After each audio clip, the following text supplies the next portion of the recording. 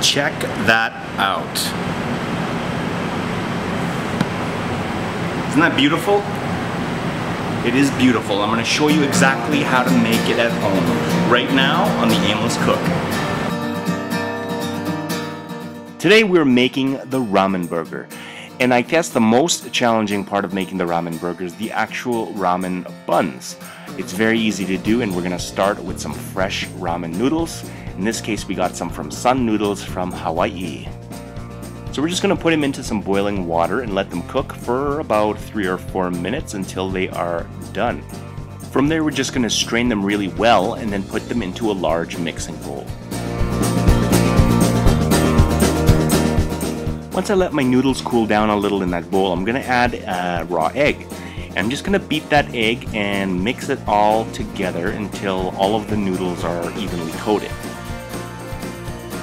Now right here I got some molds that I used to make onigiri or hamburger patties, and this is the perfect size for what we're going to do next.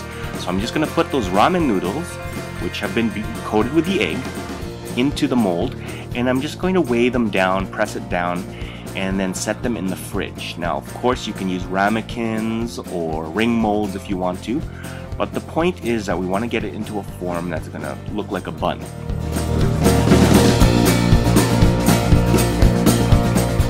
Now while the ramen is setting in the fridge, I'm going to start on the filling. And in this case, instead of a burger, we're going to use a beef teriyaki, which is very, very easy to do. So I'm going to start with a chopped onion here in some oil, and I'm just going to saute that until that is lightly caramelized. So at this point, I'm going to add about 10 ounces of thinly sliced beef. And I'm just going to continue to cook that until my beef starts to cook. And once that does start to do that, you'll start to change color. We're going to add a mixture of about 2 tablespoons of soy sauce, 2 tablespoons of mirin, and 2 tablespoons of sugar.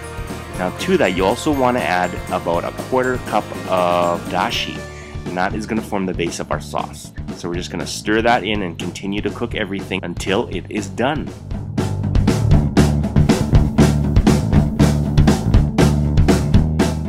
Now in a few hours in the fridge, I'm going to take out my ramen buns, and by now they should have set. So right now they should be looking like this, which is perfect shape, perfect size, and ready for our next step.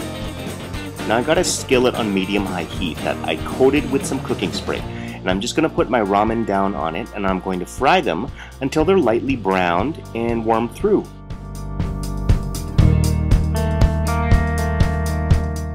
Now all that's left to do is just pile everything on. And in this case, I got a lot of stuff to pile on. And it's nice and messy, which is perfect. Now of course you can do this with a burger patty, with cheese, or with teriyaki and some green onion. Possibilities here are endless. Okay, so let's give this thing a try.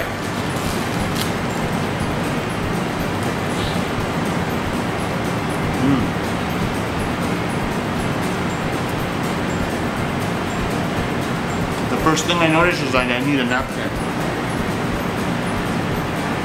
Excuse me. The first thing I noticed about this is the texture. Of course it's not bread, but you know what? It's actually a little bit better. If you're not used to liking, if you don't like bread, and I don't eat a lot of bread, then the texture of these ramen noodles is perfect.